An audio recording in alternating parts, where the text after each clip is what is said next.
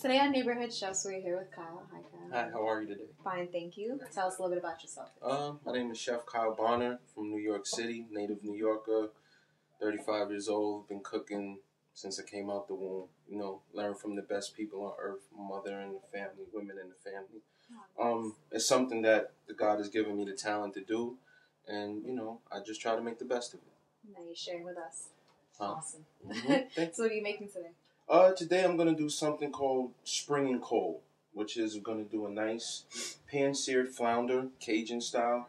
And I got a nice mixed greens for you, nice mixed green salad. So even though the wintertime is here, you can still eat light, still eat healthy, less on the cost, and, you know, not bulge in the waist. I can appreciate that. Very good. I knew you would. So this dish is perfect for you and the ladies out there.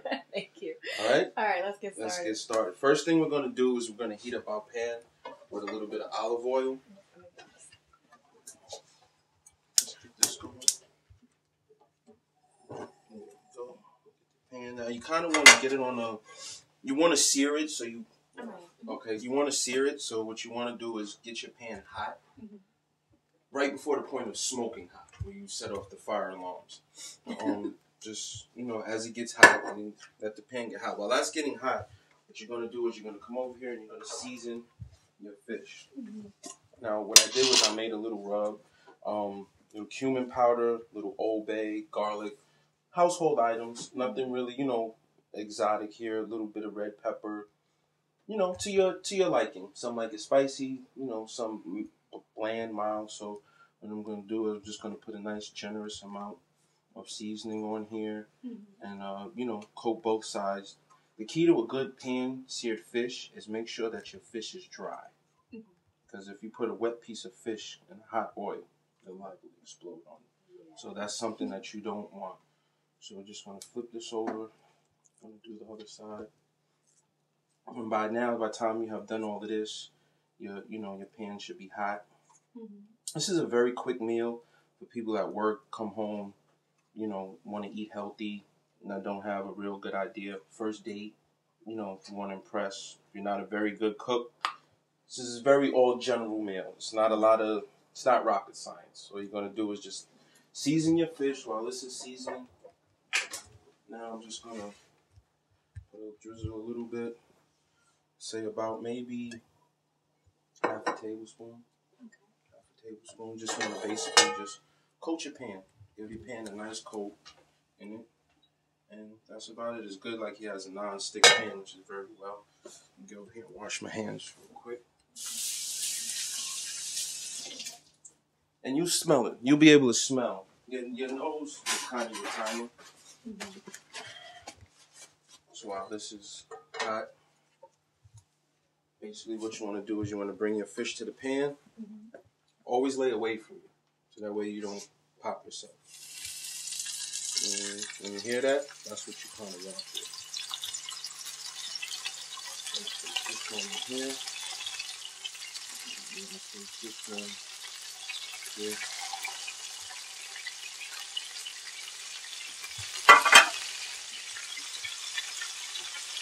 You don't want your fire too high, because you don't want your fish to burn.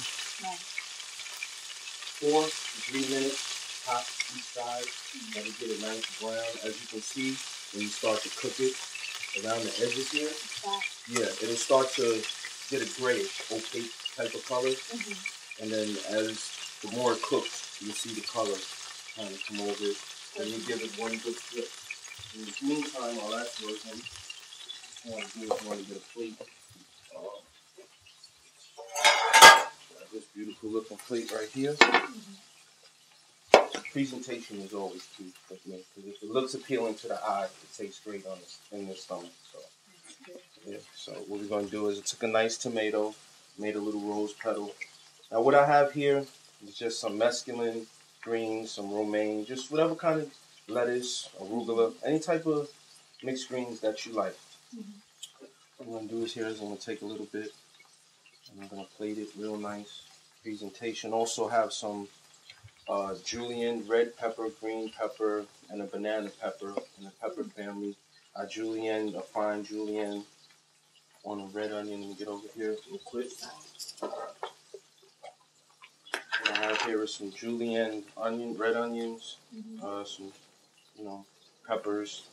Real healthy, real healthy. It's good for the stomach. You just can't eat starch all the time. It's colorful too. Very, very colorful. Springtime.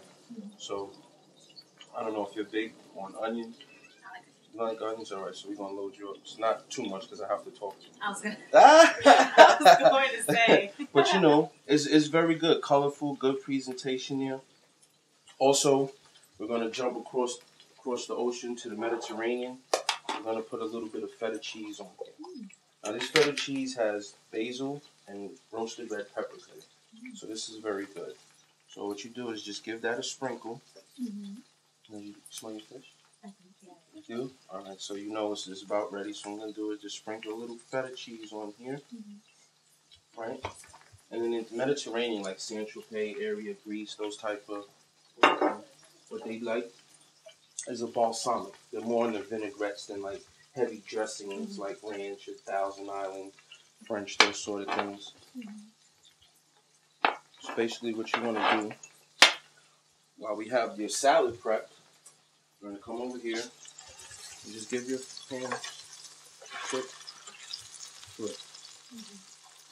So nothing too extravagant, nothing too over, I don't have to stand over a hot stove for hours and at a time sweating.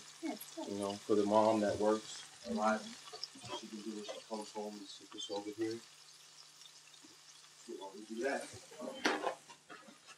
then what I'm going to do is I'm going to drizzle just a little bit of this vinaigrette across the top of your salad. Now you can make your own basic vinaigrettes. It's very easy to make. What I did was I took some balsamic vinegar, a little bit of olive oil, some honey, brown sugar, and a little bit of garlic, fresh garlic, mince it, because you want the juices from out the garlic, because that's where all the flavor is. And then, so as much as you like, I don't know if you're heavy, and you just drizzle. You don't want your salad soaking wet. You still want a little bit of crunch to it as you eat. And there. Let's turn up the fire a little bit on this here. This is just a little bit.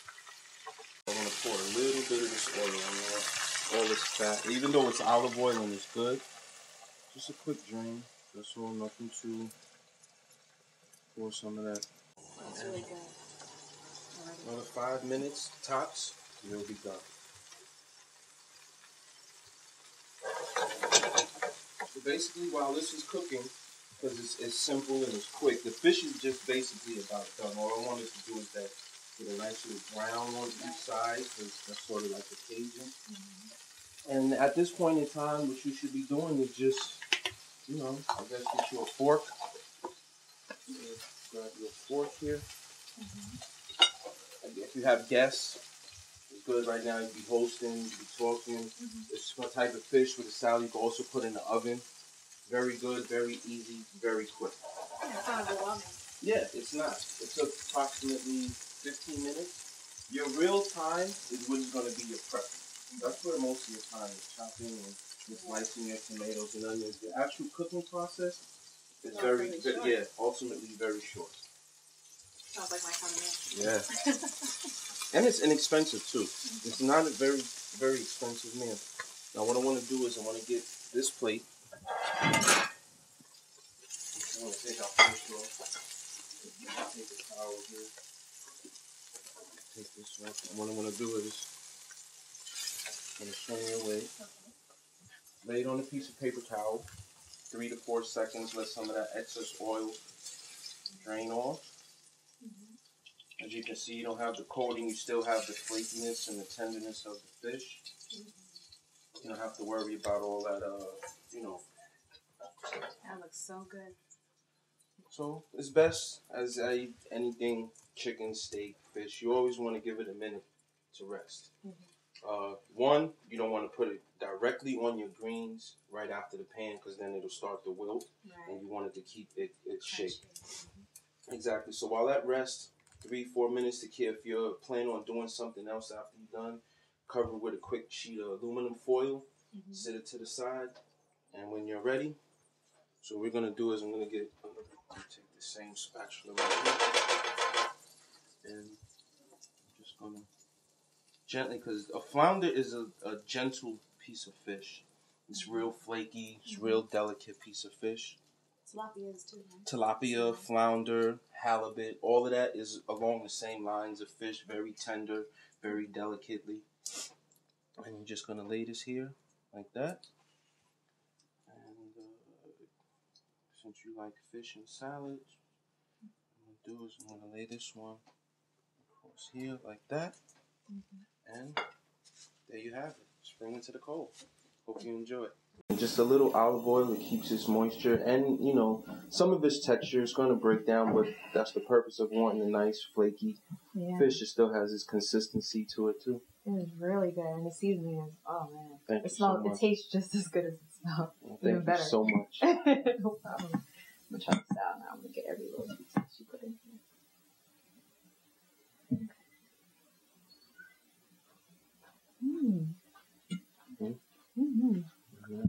The vinaigrette is delicious. Yeah. And it's a simple. Nothing is store bought. I mean, balsamic vinaigrette is basically the only thing that you would have to buy. It's nothing that's, you know, it's not expensive, but it's nothing hard to find.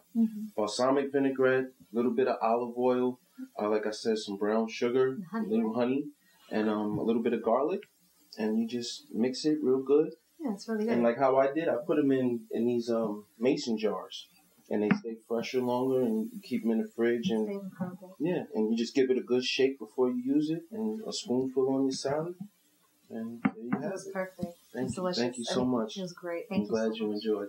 Thank you for having me.